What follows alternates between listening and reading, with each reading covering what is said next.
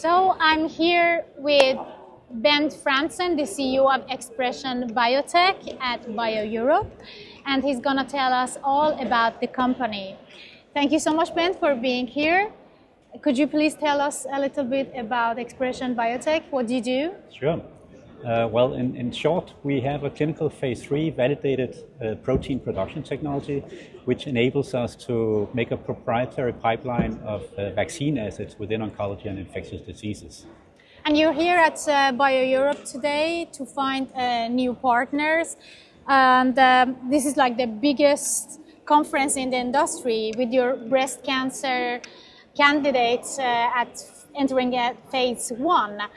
Why are you already trying to find a licensing partner?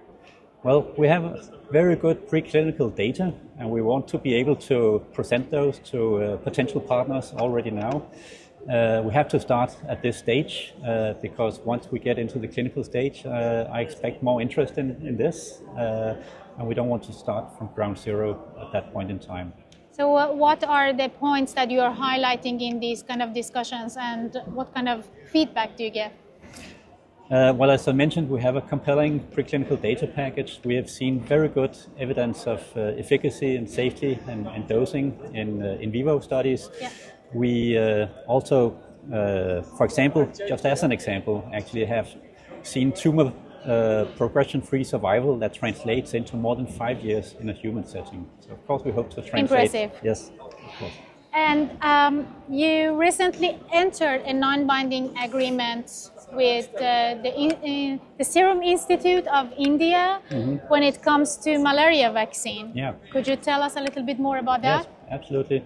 Well, actually, we create the material in the malaria vaccine, which the University of Oxford has developed with non-diluting funding for a number of years. And they're now in clinical phase 1 and 2 with some of these assets which Serum Institute of India take an interest in.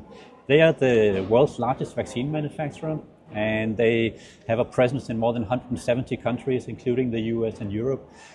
And they are also active in the malaria field. So we are very, very proud that they take an interest in what we do here in this context. You're also raising money through the TO10 series. How much money are you raising, and what are the funds going to be used for? Yes. The TO10 warrant series is part of the cash raise that we did here in the middle of this year.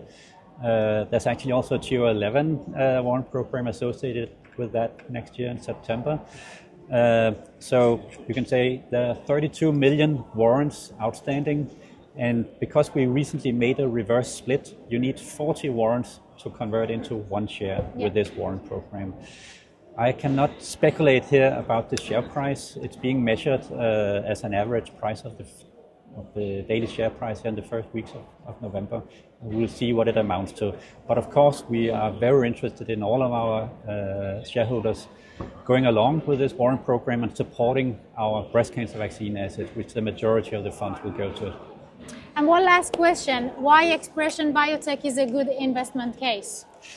Well, there are a couple of good points in that respect. We first and foremost have a very compelling breast cancer vaccine asset in our hands, and it's now approaching the first clinical trial. We are literally waiting for the Austrian authorities to say go for this, and then we start it very shortly. Secondly, we have just announced the term sheet with the Serum Institute of India on malaria assets, so that is also being taken care of and is a blue stamp of ExpreS2ion's technology platform again.